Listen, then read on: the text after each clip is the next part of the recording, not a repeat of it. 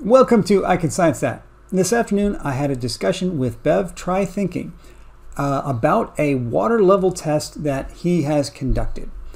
As we discussed, I'm hoping we're going to have a follow-up live chat, but I wanted to get this out there right away because I don't know exactly when we'll be able to schedule that.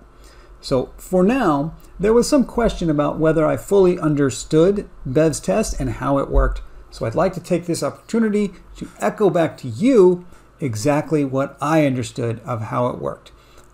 Please let me know, throw in the comments right away if there's anything about this that I am describing incorrectly, and straighten me out about that before we even talk. Okay? All right, so here's Bev's water level test. We start with the water level. It's a very long water level and it has 4 risers on it. By very long, my understanding was that from the first riser to the next, that's a 200-meter section of water tube, and then there's a 100-meter section and another 100-meter section. So this whole thing here is, I understand, that would make that 400 meters long. Correct me if I've got those numbers wrong. Honestly, the numbers shouldn't be that crucial if we agree that this is a very long water level, and it should be long enough that if there's any curvature in the surface of the water, we should be able to detect it, right? That's the point. I believe that's the point here. Okay, and then we bring in a second water level of the same design, pointing the other way, overlapped like so. So here we have another water level. I've drawn this one in red so that we can see the difference between the two. And this is supposed to represent a 200-meter gap, a 100-meter gap, a 100-meter gap. And these pair of risers, I've got them drawn very close to each other to indicate that those are, in reality, those were set up very close to each other so that the two tubes are adjacent, that we could see, we could compare the water level between those two tubes.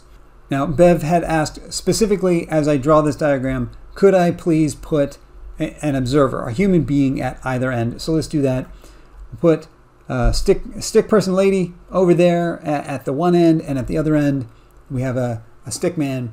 How do we perform the actual test? What are the measurements that we take? What we do is we start here on the left, and then we'll walk to the first pair of risers. So that's one riser from each of the water levels and they are adjacent, they're near each other. And because they're near each other, it's very easy to measure the difference between their water levels at that point. Just hold up a ruler and you can just measure how high, what is the difference, right, between those two. So if there's a little bit of an offset, put a ruler and just measure what's the difference between those water levels.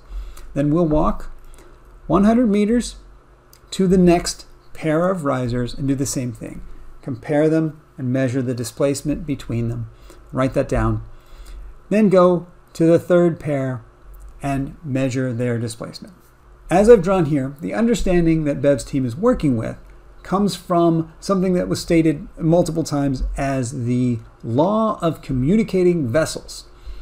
And Bev's team has interpreted that law of communicating vessels to mean that all the surface, these surface points of this contained vessel, right, the same vessel here, this water is all connected, unbroken throughout this red tube. And so their interpretation of the law of communicating vessels is that all 4 of those points must be at the exact same plane. They must form a plane. And then we have another one here, this green one, that also forms a plane, right? There's a second plane. And since we overlap the 2 planes, we're overlapping those 2 planes at those 3 points, meaning those planes are in fact coplanar. It is one plane that they share, right? So that is the understanding, that is my understanding of this test and how it was performed and what it is based on. And ultimately, what I think is worth noting about this test is that it is based on the understanding that these 4 points, 1, 2, 3, 4, these 4 risers on the connected water level must be in a single plane, right? That is the point that I think we should be investigating, because that is the point where this version differs from mainstream science. All right, so let me now illustrate how this exact same test, performed in the exact same way, is predicted to come out according to mainstream science. Now, I don't want to say this is right.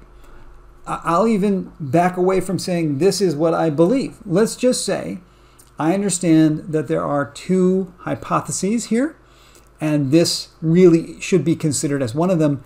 This is taught as a mainstream science, right? This is what science says the world looks like. I've hugely exaggerated the curvature, but they say we live on a giant globe, right? A great spheroid, if you will.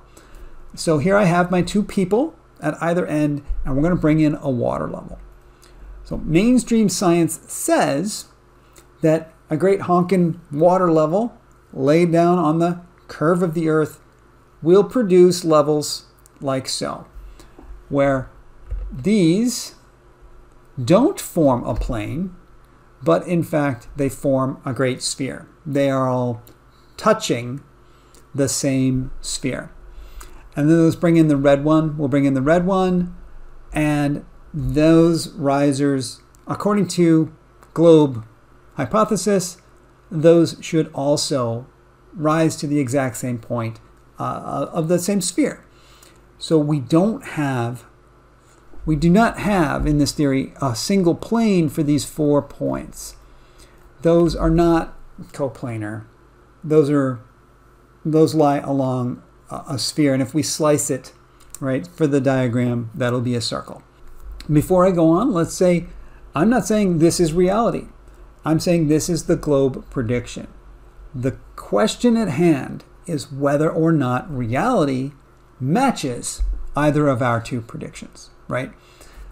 The test, to be useful as a test, the test needs to show that we'll get a different result under one or the other prediction, so that we can then go out to reality and see which of the 2 predictions we got.